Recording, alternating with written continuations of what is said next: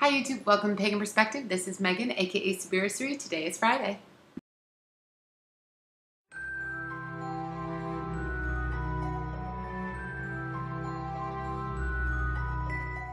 Hi YouTube, welcome to Pagan Perspective. I am Megan, aka Spiritory. I am your Friday host on the Pagan Perspective, and this week we are talking about cyberbullying.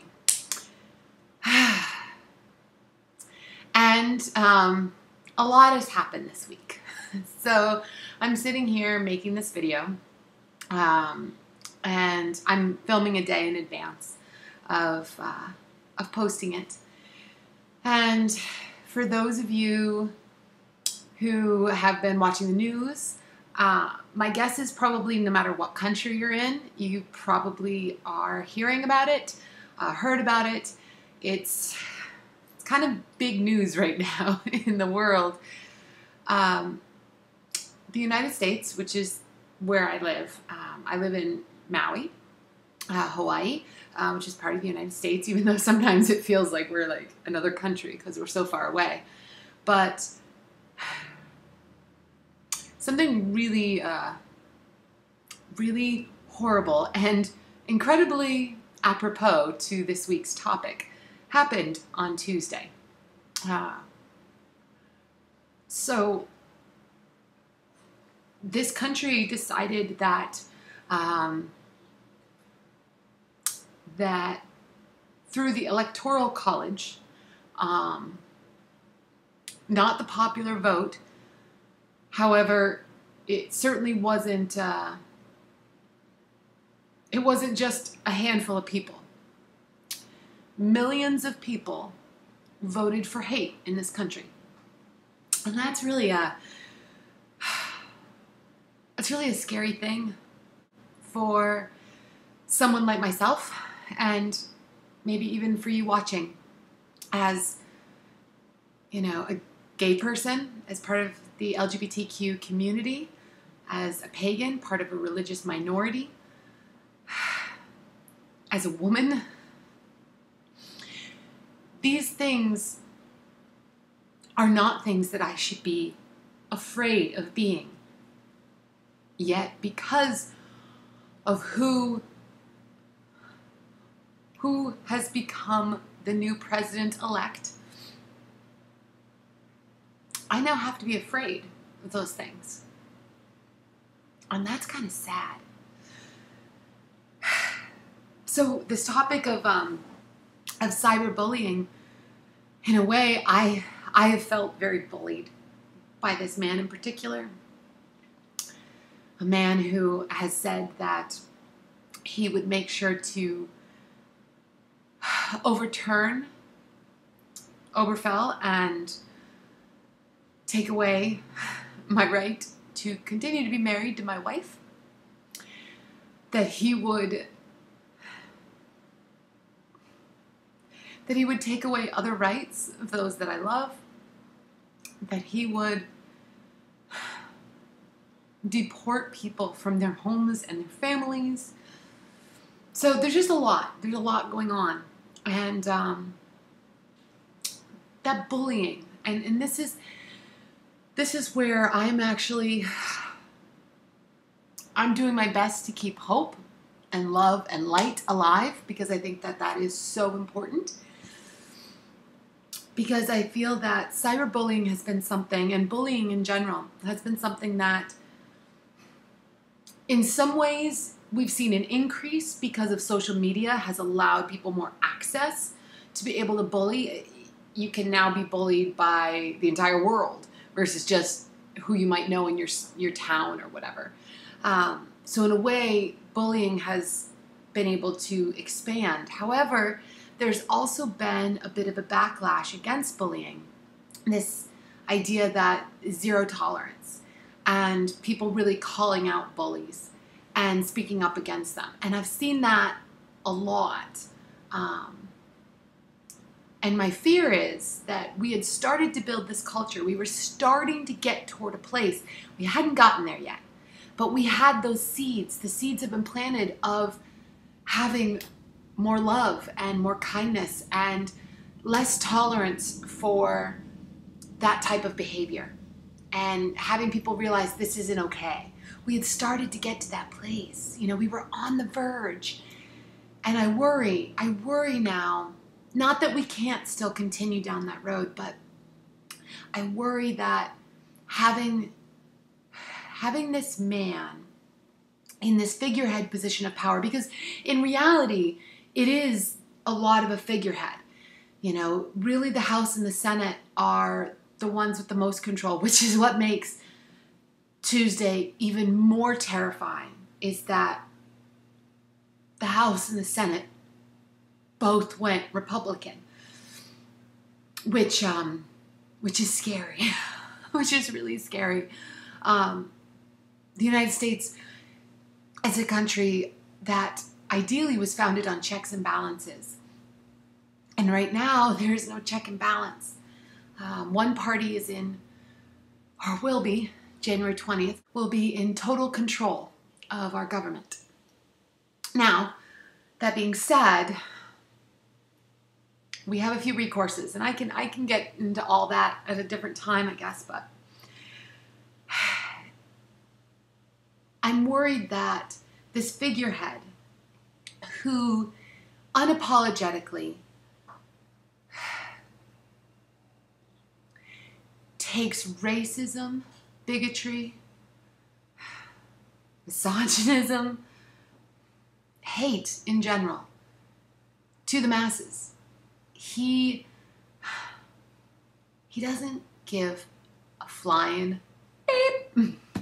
I mean, no, he doesn't give a flying fuck. And I'm sorry. I'm so sorry for any young ones that are watching. I'm sorry, but I feel like that, it's just, you need that word sometimes to really have the impact of what has happened here. And I fear that he is going to create a space for the millions of people who wouldn't have necessarily done something or said something because of the social pressure around them. They might have been assholes, but they might not have done anything about it, said anything, or bullied somebody before, because there was this growing social movement against it, of this zero tolerance for it. And now he's giving these people this carte blanche to say it's okay to hate. And that's scary. You know, I really hope that in light of this, the pagan community in particular really comes together, because we have a little bit of cyberbullying in our community. We absolutely do. Even some in-person bullying.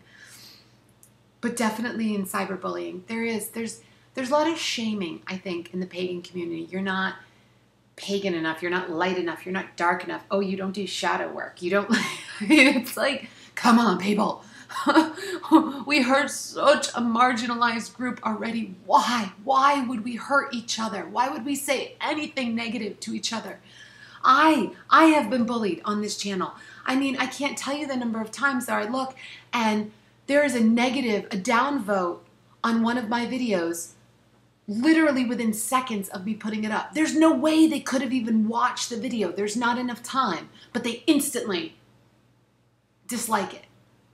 And it's like, really? Like, I get it. You don't like the video? Totally. All right, fine. Downvote it. That's your prerogative. At least watch it before you downvote it. I mean, maybe they just don't like my hair. Who knows? But it's, to me, that's bullying. Like, watch the video. Actually, like, and if you don't like it, don't watch. I'm sorry, but if you are a diehard religious zealot who thinks what I do is wrong, okay? Or what we do on this channel is wrong, why watch? This is a free country. Yes, sure, you can watch and you can downvote if you want. Yes, you're right, it is a free country. But why? Why would you do something like that? Why would you intentionally do something hurtful or mean? I mean, I can't even tell you, I don't even know whose religion. I can't even think of a religion that says it is a mandate. You have to be intentionally mean. I can't help but think when I look at people who say, you know, I want to be more Christ-like. And then they go and judge, judge, judge, shame, shame, shame. You're going to hell. Like, no. Christ-like and I'm going to judge you. Really? No, I don't think so. Sorry, this is getting me all worked up. You know, there are a lot of emotions flying around and it's a scary time. I feel so, so lucky that my wife and I moved to Hawaii when we did. We are on an island of forward thinkers and liberalism, which is good. It's good for us. I am so scared for my brothers and my sisters and my fellow humans who have to live in places that overwhelmingly voted this man into office, because it's going to be a scary, scary life for a little while. And I do say a little while because we might not have won this battle, but we can win the war. 2 years. That's it.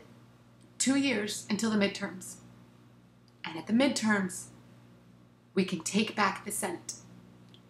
Once we take back the Senate, we can breathe easier.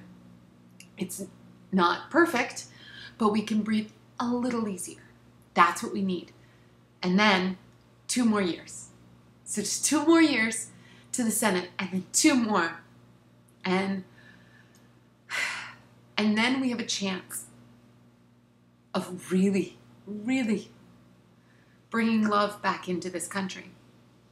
So, my idea on cyberbullying is reach out, have a support system.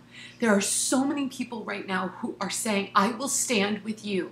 If you need to go to the bathroom, I will go with you. If you need to walk to your car, I will go with you. I will stand beside you. Do that for each other. That is so important. Stand with your friends. Stand with people. You see somebody sitting there alone, being a target of harassment, go talk to them. Just strike up a conversation. Do you know how hard it is for somebody to harass somebody if they think there's more than one person there? If they think they're with somebody else, they tend to leave them alone. Not always, but that small thing can help. Just go over and strike up a conversation. Maybe I like your shirt, you know? Just something. Stand with each other. That's how we get rid of bullying. By standing together. So, that is all for today, because I'm just going to be a wreck if I keep going. So, anyway, I hope you all have a phenomenal rest of your week. Be kind. Be kind to each other. Spread love as far as you possibly can. And as always, guys, blessed be and aloha.